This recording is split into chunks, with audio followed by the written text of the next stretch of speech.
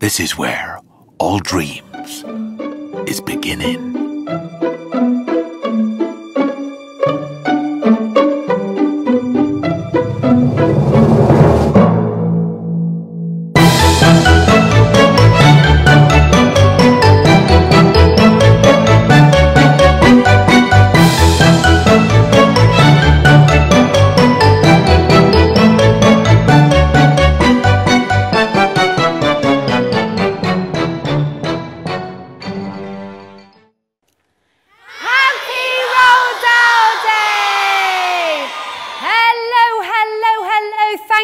Tuning in and joining the party. I am over the moon to be here on the glorious stage of the Royal Shakespeare Company's Matilda the Musical at the Cambridge Theatre in London.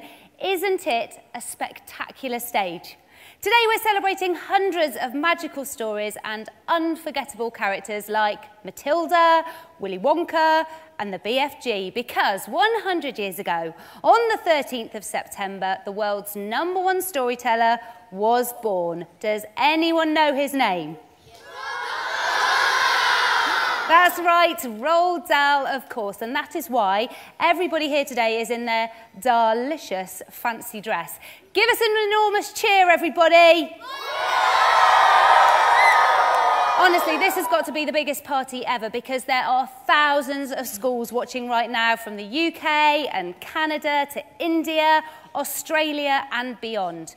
We have got some tremendous surprises in store and you're going to need your pens and papers, so make sure you get them ready. You can tweet us your suggestions and ideas and your school shout-outs to them to see them shouted out on the screen. The hashtag is Roald Dahl Party. Michael in Qatar has asked, what did Roald Dahl do before he became a writer? Well, Michael, it is a very good question and we are about to find out in this next video. And afterwards, I've got a few questions for you. So open your gogglers. You need to watch this video very carefully because I want to know, where was Roald Dahl born? Which creatures live in the forest? And who inspired the BFG? Are you ready? Pay close attention. Here we go.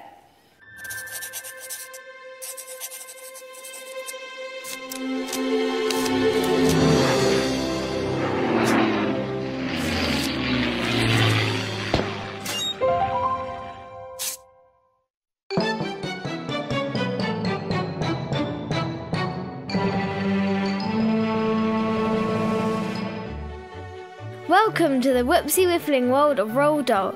You're about to learn more about his curiously unexpected and magical life. It began on the 13th of September 1916 in Llandaff, Wales, where he was born to Norwegian parents. This year we're celebrating 100 jump-squiffling years of the world's #1 storyteller, whose books have sold over 200 million worldwide. We'll be your guides on a journey to discover more about Roald Dahl. his influences and stories. We also seem to have lost a couple of our library books. We're going to need you to be super observant and see how many you can spot on our journey. Well, what are you waiting for? Let's go! Here you can see just some of the letters that Roald Dahl wrote to his mother whilst he was at St. Peter's boarding school. He always signed his letters, Boy, the same name of his autobiography you're holding now. This is Roald Dahl's school report. It says he was a muddler. That's right, Roald Dahl was never very good at school, but his teachers say how he showed promise. He was a chocolate taster, best job ever. He was indeed. Roald Dahl and his friends at Repton boarding school, where he went to age 13, used to be sent chocolate bars by Cadbury's to test. This inspired him to write Charlie and the Chocolate Factory. However, he didn't just work as a chocolate taster. Let's continue on to discover what else he did. Before Roald Dahl was a writer, he was a pilot. In 1940, he even crashed his plane in the western desert of North Africa in Libya. This is a newspaper article he wrote where he describes being shot down. In 1954, Roald Dahl moved to Great Missenden in Buckinghamshire, where he was inspired by the wild woods around him. Can you think of what books might have been inspired by this? Fantastic Mr. Fox. Look, there's even drawings. That's the first drawing Roald Dahl ever did of Mr. Fox. Now, can you think of any other books set in the forest? Danny the Champion of the World, obviously. Correct. We all know where this is from. James and the Giant's Peach. James and the Giant Peach. That was Roald Dahl's first book. Dahl wanted to move away from using bunnies and squirrels and cuddly animals as the characters in his stories, and instead chose insects. They can sometimes get a bad rap. Can you remember the names of the insects he used in the story? Old green grasshopper. Centipede. Miss Spider. Quick, I can hear some mischief happening. The Mugglewumps have been here. They've turned the room upside down, just like in the Twits. Hopefully they haven't touched the library. That looks like the Trunchbull. This is Beatrix Havergal, whose appearance, not personality, inspired the Trunchbull.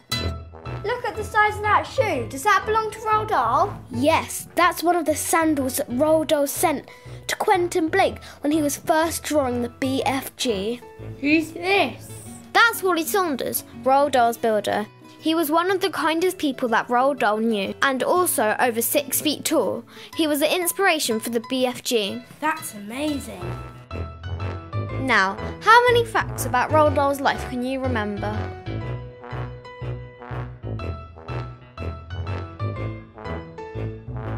Happy Roald Dahl Day!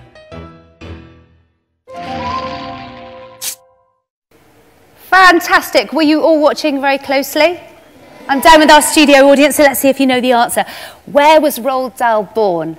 Cardiff, Wales. Correct. Well done. Very good. What about which fantastic creature did we see living in the forest? Fantastic Mr. Fox. Yes, spot on. And finally, who inspired the BFG? Roald Dahl's builder. Well done. Whoopsie splunkers, we have got some real-life Matildas right here. We are now going to find out more about Roald Dahl's writing process. I am so excited to introduce our first guest. So everybody here in the audience and everybody watching around the world, please put your hands together and make some noise for the archivist of Roald Dahl's Museum and Story Centre. It's Rachel White.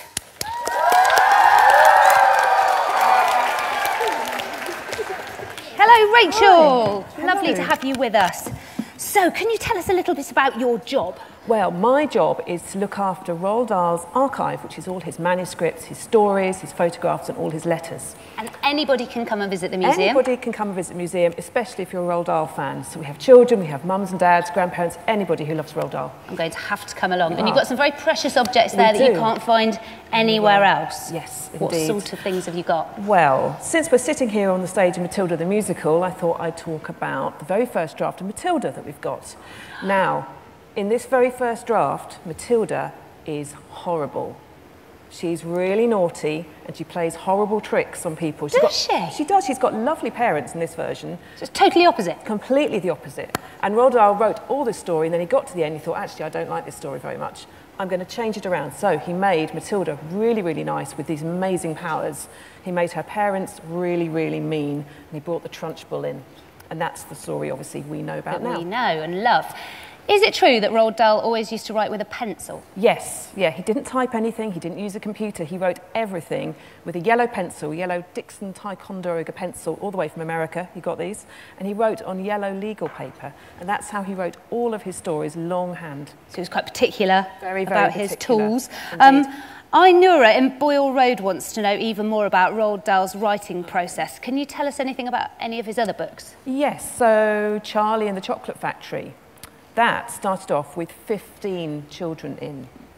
And did it? Yeah, 15 children? Seriously. So he had all these children who were really, really naughty, and he really loved writing about them, but the book got too long, and he had to cut them out, and he cut them out, and he cut them out.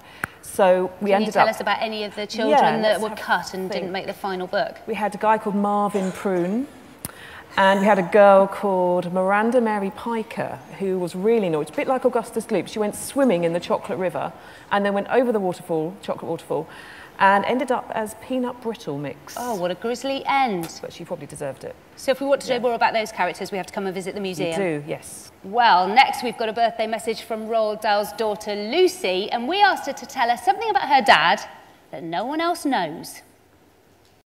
Here's something that not many people know about Roald Dahl, is he had a bald head and it got very cold in the winter, and whenever he went outside he had a little yellow woolly hat that he would wear on the top of his head, otherwise his bald patch would get cold. Hands up if you have read the BFG book. Everybody here. The BFG is, of course, the big friendly giant, the only friendly giant in Giant Country, in fact. And this year, his story was turned into a huge Hollywood film. Has anyone here seen the BFG? Well, we caught up with the cast when they were in London to hear more about the life in Giant Country. Hello to all the schools watching all over the world. In classrooms, school halls and libraries. I'm Mark Rylance and I play the BFG. My name is Penelope Wilton and I play the Queen in the BFG. Happy Roald Dahl Day!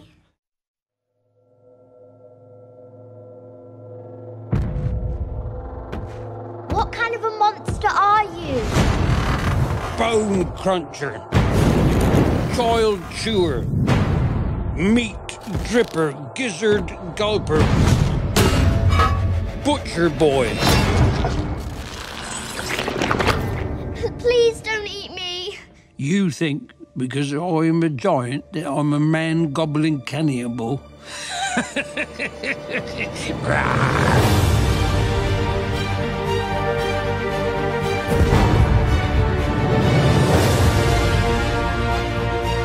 You can call me the big friendly giant.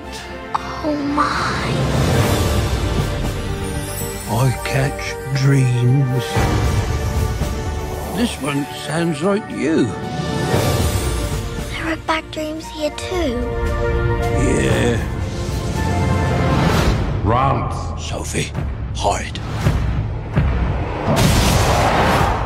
You has a delicious little bean. Are you scared? Yeah. I'm not.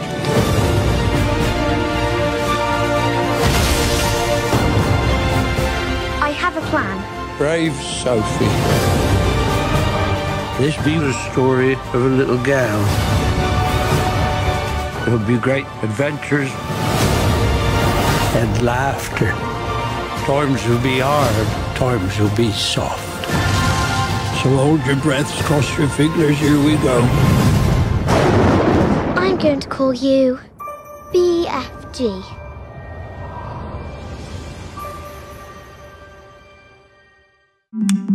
Hi, I'm Ruby Barnhill, and I play Sophie in BFG. Here are my favourite moments from making the movie.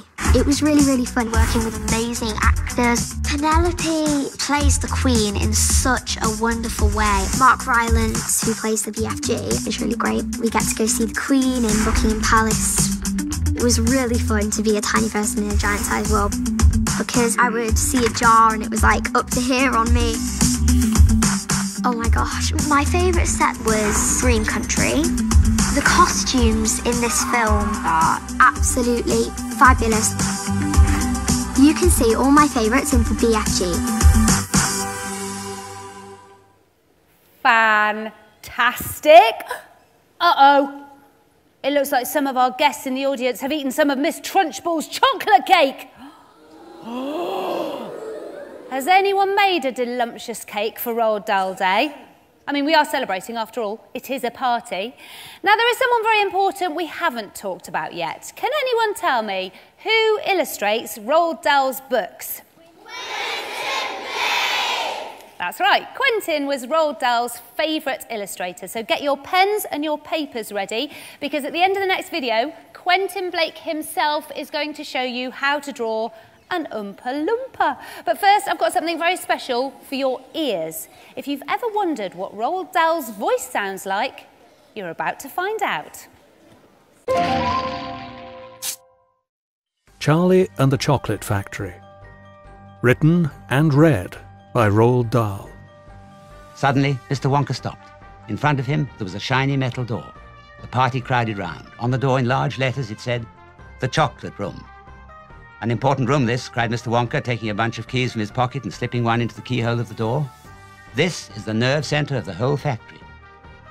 Mr. Wonka opened the door. 5 children and 9 grown-ups pushed their ways in. And oh, what an amazing sight it was that now met their eyes. They were looking down upon a lovely valley. There were green meadows on either side of the valley, and along the bottom of it there flowed a great brown river. What is more, there was a tremendous waterfall halfway along the river, a steep cliff over which the water curled and rolled in a solid sheet, and then went crashing down into a boiling, churning whirlpool of froth and spray. Below the waterfall, and this was the most astonishing sight of all, a whole mass of enormous glass pipes were dangling down into the river from somewhere high up in the ceiling. They really were enormous, those pipes, and they were sucking up the brownish, muddy water from the river and carrying it away to goodness knows where. "There we are," cried Mr. Wonka, dancing up and down and pointing his gold-topped cane at the great brown river. "It's all chocolate. Every drop of that river is hot melted chocolate of the finest quality, the very finest quality. There's enough chocolate in there to fill every bathtub in the entire country, and all the swimming pools as well. Isn't it terrific? And just look at my pipes. They suck up the chocolate and carry it away to all the other rooms in the factory where it is needed.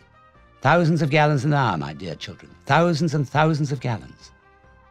The children and their parents were too flabbergasted to speak. They simply stood and stared. Suddenly the air was filled with screams of excitement. The screams came from Veruca Salt. She was pointing frantically to the other side of the river. Look over there," she screamed.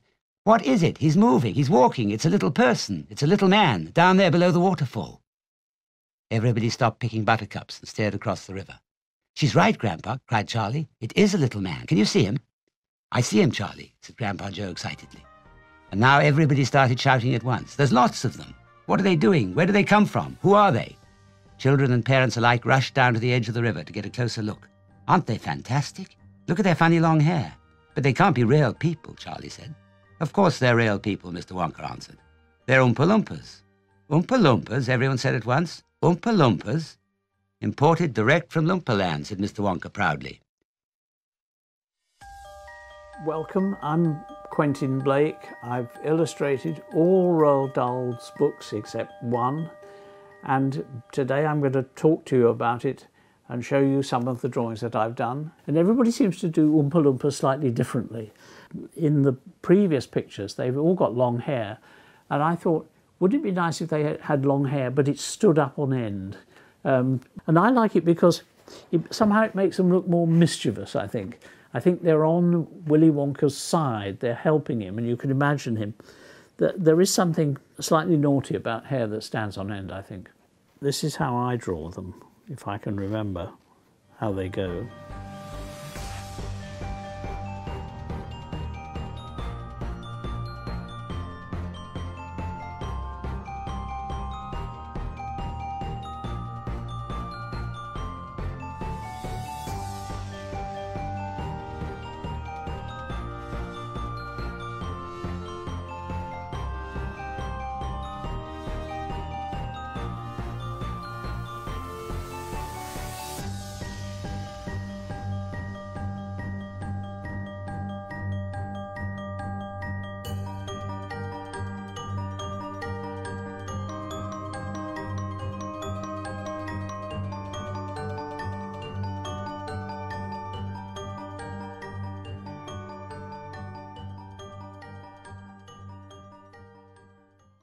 Wowee, Quentin Blake drawing and Roald Dahl reading Charlie and the Chocolate Factory. It doesn't get much more magical than that, and you can listen to the whole story on Audible. How's everyone's Oompa Loompas looking? Hold them up for the cameras. And if you're watching online, share your pictures and your present ideas using the hashtag #RoaldDahlParty. Have you ever thought that Oompa Loompa is a bit of a funny word? I have. Well, let's try saying it lots and lots of times, as fast as we can, all together. Ready, steady, go. Oompa Loompa, Oompa Loompa, Oompa Loompa, Oompa Loompa, Oompa Loompa, Oompa Loompa. It's quite difficult. So, to play some fizz-whizzing party games, please welcome to the stage and make some noise for the Word Wizards.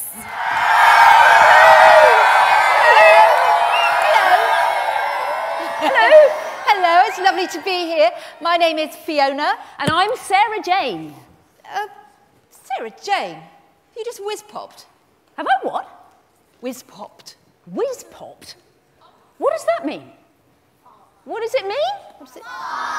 Farting? Yes, it certainly does, and I'm going to check in my dictionary what it actually says a whiz-pop is. Whiz-popping is what happens when air comes out of your bottom with a popping sound, as happens when you drink a lot of frobscottle. Giants find whiz-popping more socially acceptable than burping. And here's a quote from the BFG. Whiz-popping is a sign of happiness. It is music in our ears. You surely is not telling me that a little whiz-popping is forbidden among human beings. Now, Roald Dahl, he loved playing with words and making up brand new words. And this Oxford Roald Dahl dictionary is an extra usual dictionary because it contains all the words that Roald Dahl used in his stories and poems. Now, some of the words are real and some of them he made up himself. And this dictionary will really help you with your writing. It'll stop you from being biff-squiggled by words. Whoa, what? Biff-squiggled? Yeah, biff-squiggled. Does anyone know what biff-squiggled means? Confused? Yeah, confused? That's right. Now, the way that Roald Dahl made up the word biff-squiggled is very interesting. He used the word biff, which means punch, and he put it together with the word squiggle, which means like a squiggly bit of doodling, because he felt that when you're confused, then it feels like your brain has been punched or biffed inside your head, and then you end up feeling like a squiggly bit of doodling because you're so muddled. Right, let's find out how many Roald Dahl words you know in a game that we like to call Dictionary Dips. So you'll need your paper and pen to play along, and you need to write A or B for each question. Is everyone ready? Okay, question number 1. What does bug whiffle mean? Is it a silly or unimportant idea, or B, a large hammer which is bigger than a sausage? So A or B, write it on your paper. Question 2. What does Raz-Twizzler mean? Is it A, a big snake, or B, something wonderfully exciting? A or B, write it down. Question 3. What is a vermicious knid? Is it A, an evil creature from the planet Vermes, or B, a chocolate bar? Written your answer down. And finally, question number 4. What word is SEO-trot the backwards spelling of? Is it A, tornado, or B, tortoise? A or B, jot it down. Okay, everyone, time's up. It's time to find out how you did. So get ready to mark your answers. Question number 1, the correct answer is A. A bug whiffle is a silly or unimportant idea. Okay, question 2, the answer was B. Raz-Twizzlers means something super exciting, of course. Question 3, the answer is A. A vermicious knid is an evil creature from the planet Vermes. Ooh, nasty. And finally, question 4, SEO-trot is, of course, B. Tortoise spelt backwards. How did you do? How about our viewers over at Fall Rivers School and Bickley Park? How did you get on? With all these wonder-crump words, Roald Dahl didn't just write stories. He was also a poet. He wrote some really revolting rhymes, and I've got a big secret to share with you, so come closely. This Christmas, his revolting rhymes will be on the BBC, and teachers, I hope you're listening, because we will be launching a very special Roald Dahl writing competition to find out the nation's best revolting rhymers. Ooh, yes we will. More details coming up soon, teachers. And all of you, make sure you use your Wondercrump words in your rhymes. Now, we've talked a lot about the heroes in Dahl's book, but what about the villains? Who do you think is the worst? Shh, she might be around here somewhere. You don't want her coming on stage, do you? No, me neither, I don't. From those foulsome giants to the Grand High Witch and the Twits, it's time to decide who is the foulest of them all.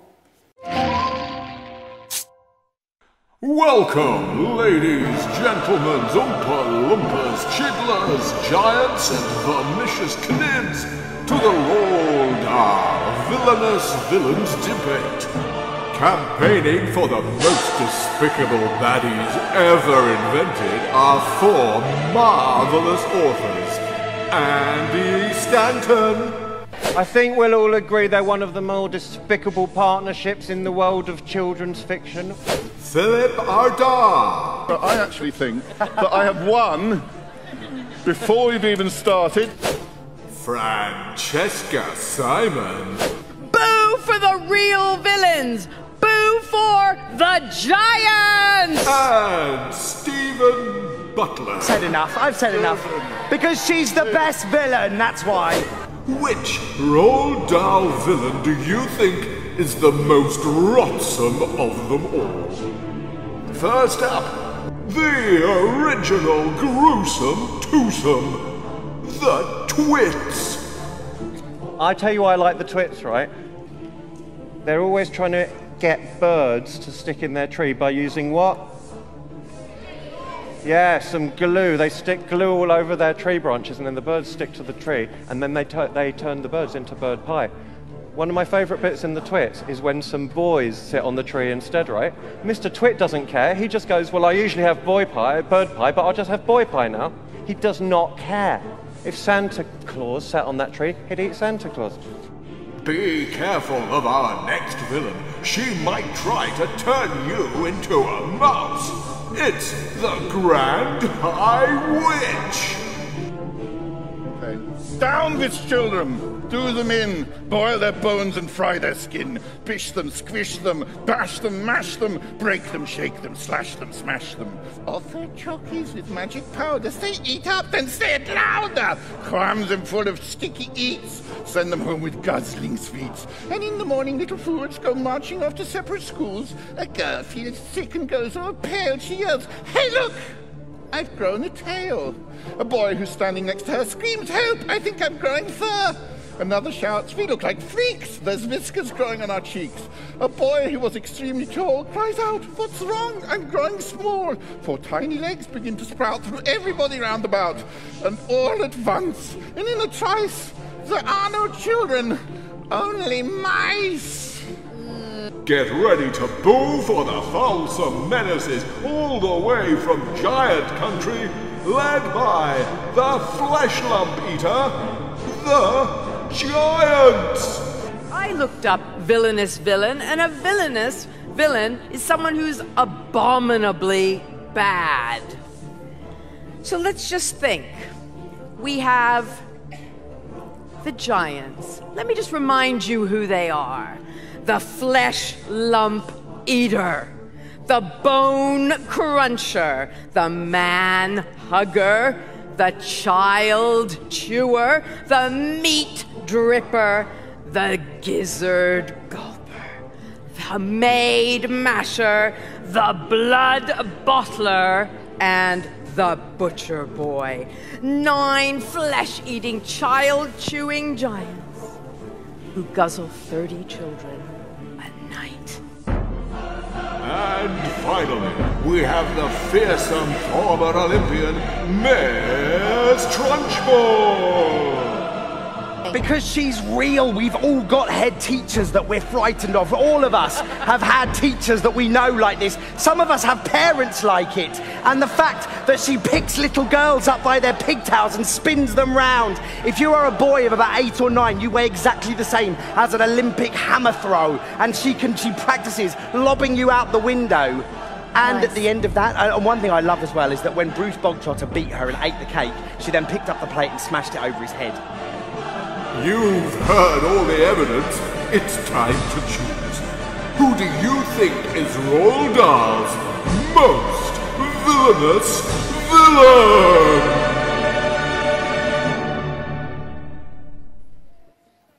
How you doing, Clifton Primary in Birmingham? I hope you're not too scared. So there you go, you've had all the facts. Who do you think is Roald Dahl's worst villain? Shout it out! Oh no, I told you to be careful.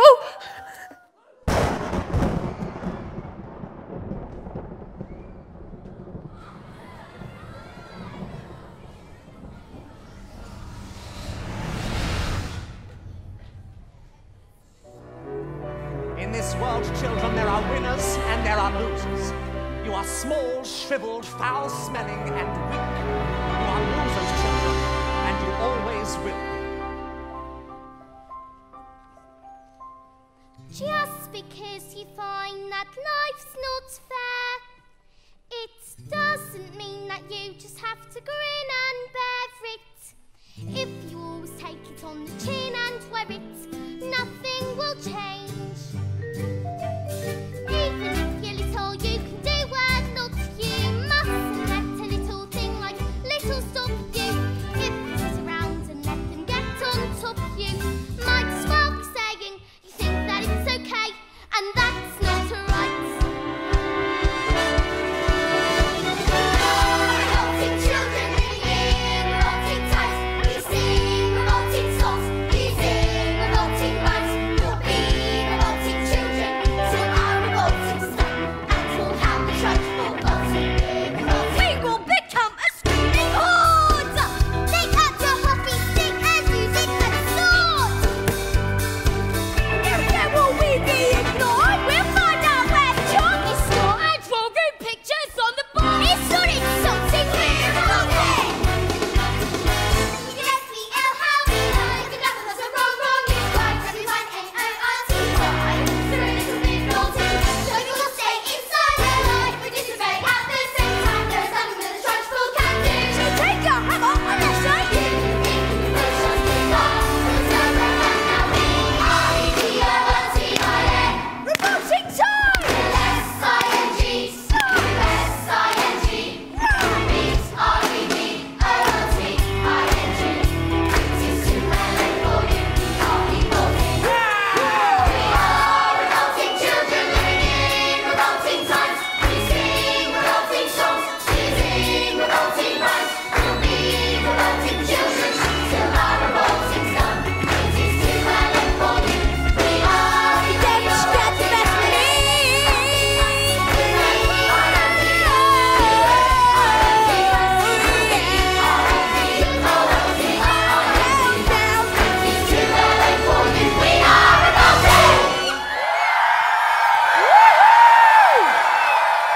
Round of applause for the cast of Matilda the Musical! We are nearly at the end of today's show, but the Roald Dahl Day celebrations have only just begun. Thank you so much to all our guests, to Rachel White, the Word Wizards, the cast of the Royal Shakespeare Company's Matilda the Musical, and of course our delicious audience. Give yourselves a massive round of applause. You can watch this show again on demand and sign up for the October Puffin virtually live show with BBC presenter and author of The Racehorse Who Wouldn't Gallop, Claire Boulding. Exciting stuff. So from everyone here at the Cambridge Theatre, there is just one more thing to say. So all together now, Happy Roald Dahl Day! Bye! Okay, everyone, it's time to find out if you were going to give a Roald Dahl character a birthday present, who would you give it to and what present would it be?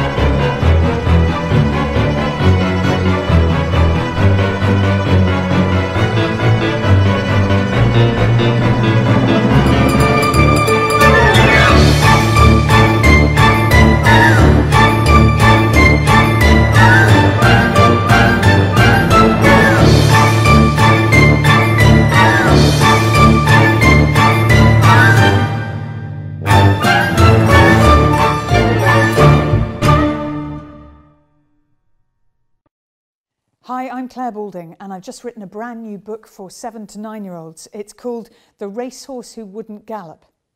Tune in to my Puffin Virtually Live free webcast. I'll be reading extracts from the book and I'll also be talking about subjects like the importance of teamwork, how you get the best out of everyone around you, as well as finding the champion within yourself, even in things that are difficult or scary, how you get the very best from yourself. And I'll be talking about how you write animal adventures, how you give animals personality. And your class is able to take part. They can ask all of their nosy questions live if you like. Just visit the website, which is puffinvirtuallylive.co.uk for more information. And I hope to see you there.